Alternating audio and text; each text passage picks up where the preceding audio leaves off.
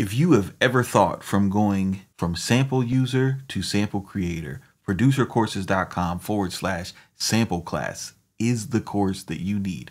We're talking about how to create samples from one loop, how to make your VST setup sound like an analog desk, how to use guitar pedals in your DAW. I'm talking about how to create your own covers, how to create your own scores.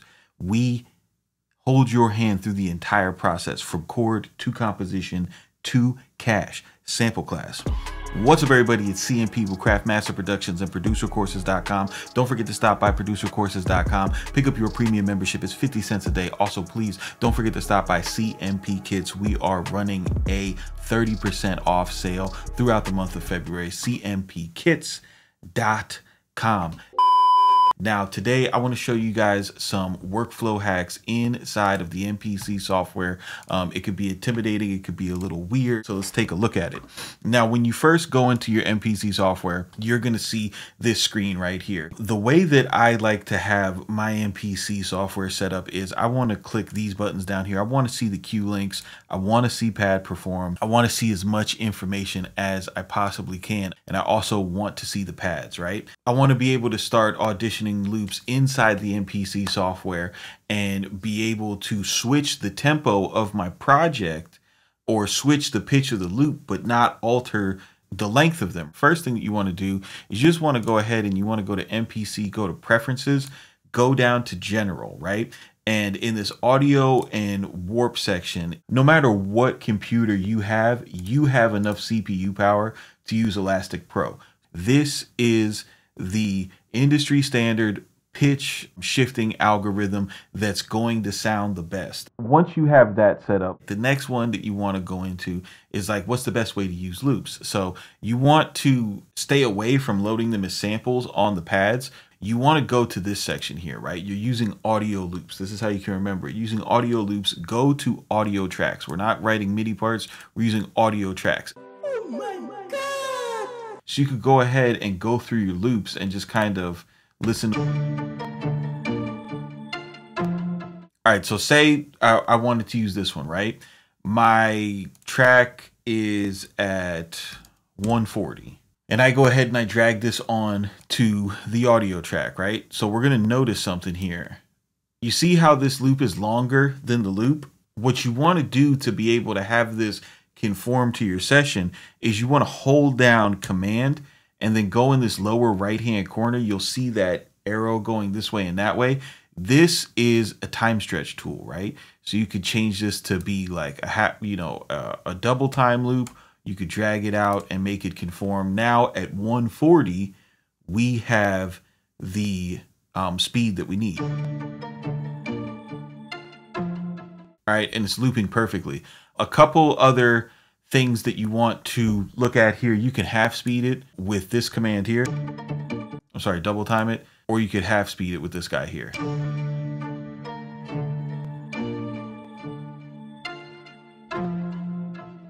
Now, what you want to make sure you do is you have this warp button checked on. If you don't have the warp button checked on, none of what I showed you, is going to apply, right? And that's going to allow us to say, hey, you know what? I don't want to do like a slow trap song today. Let's kick it up to 180. Maybe I want to do like a Detroit type of vibe, right? So now our sample sounds like this.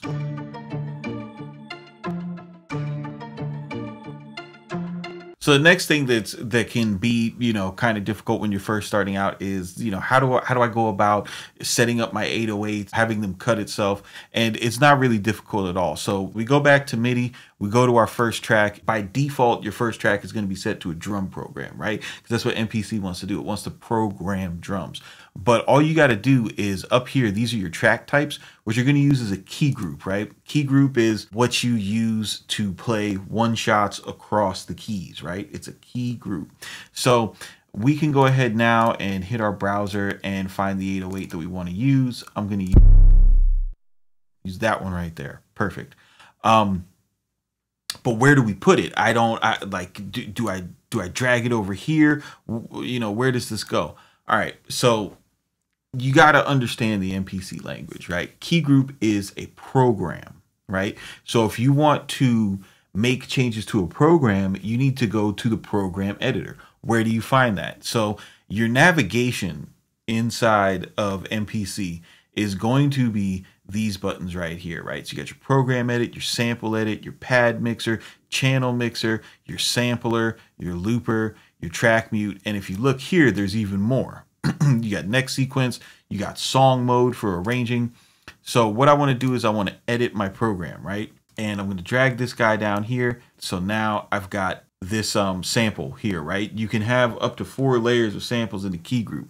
What you want to do is your polyphony on this master section and on the key group section, they're going to be set to poly. That's going to be bad because when you play your 808s,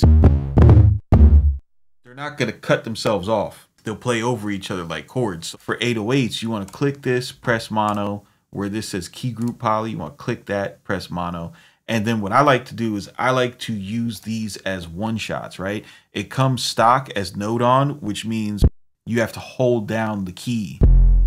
One shot, it just plays when you trigger it. Once you have that set up, you can go back to home. Let's go back to our audio track. This is in D minor. So if I want to use my pad controller, not have to worry about keeping my 808 in key, all I have to do is I have to go to pad perform, go to notes, natural minor is the scale that we're working in, and then change my root note to D.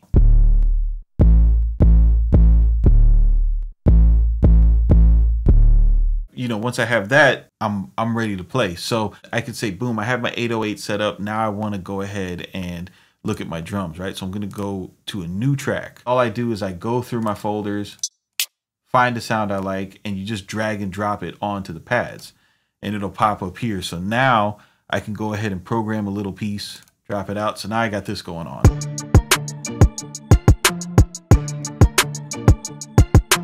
So now I can go back to my 808 pattern, and if I have my pad controller, I can just go ahead and play along to that.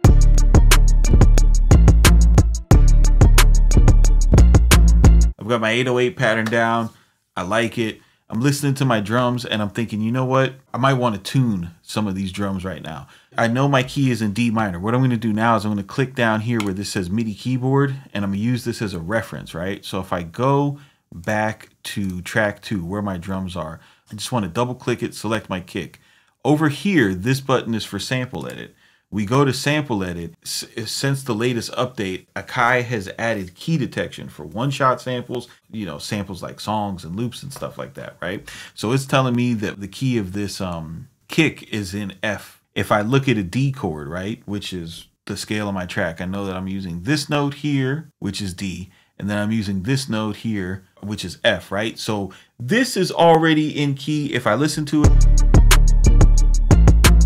it doesn't sound weird, and that's the point. It doesn't sound weird. So I don't see any reason to, you know, mess with this one. Tuning your drums isn't about, you know, putting everything in the root note of the track, right? You just want to make sure that it sounds good and it's in harmony. For this workflow, I could click back and say double click here, go back to the sample edit, and I see that this snare is set to F sharp, right? All I did was tuned it down 1. Not trying to find the root note, just get it to be in the vibe. This is what it sounded like without the tuning. Doesn't sound awful, but you can't tell me that just with this little change,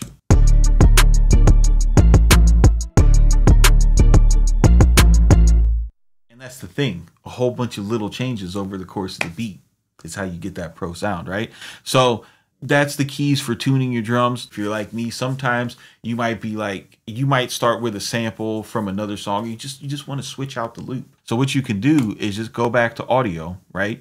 And say, okay, you know what? I don't want to use this anymore. I'm not vibing with it. Let's go back to this loop folder.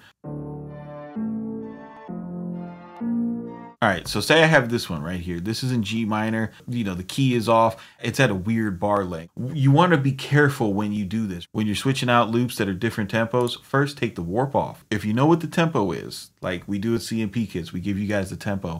You want to go ahead and just switch back just for a second to see something. So this is telling me this is a 16 bar loop. I can go back, change this, want to hit Command, and then drag that back to be a 16 bar loop. Now we're in time.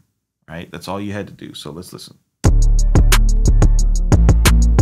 Now G, that's not the scale of the track that we're working in, right? It's going to sound weird with the bass and the drums. So let's look where G is on the keyboard. G is right here. What is the easiest way to get to D? Let's see if this loop sounds kind of low, so I want to pitch it up, right? So how far do I have to go up? 1, 2, 3, 4, 5, 6, 7, right? So let me go ahead, and where you see this, where this says semi, that's where you do your tuning. Notice how it didn't change the speed. Let's listen. And that's the fast, easy way to just audition loops. So you could see, like, once you have, you know, just the basic parameters, making stuff like Detroit style music, making trap inside the MPC, super easy, super simple. Let me just give you a last bonus to take advantage of the MPC, right? Because the reason why you got this was to, you know, just enhance your drums. So if we go back to the main and we go click on MIDI, if we want to add a little bit of swing to our drums, right? You just want to go ahead and use the key Command Shift T, right? That's going to bring up the timing correct. And this is how you can add a little bit of swing. So I'm going to select eighth notes because my pattern is in eighth notes. I'm going to make sure the events are the selected ones. I have a swing of 53 here, and let me just click do it. See how that shifted those over?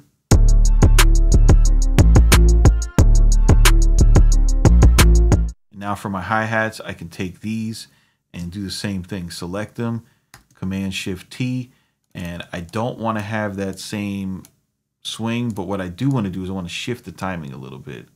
We'll just pull them a little bit behind the beat. I'm just going to go with 1 right here, right? Now let's listen.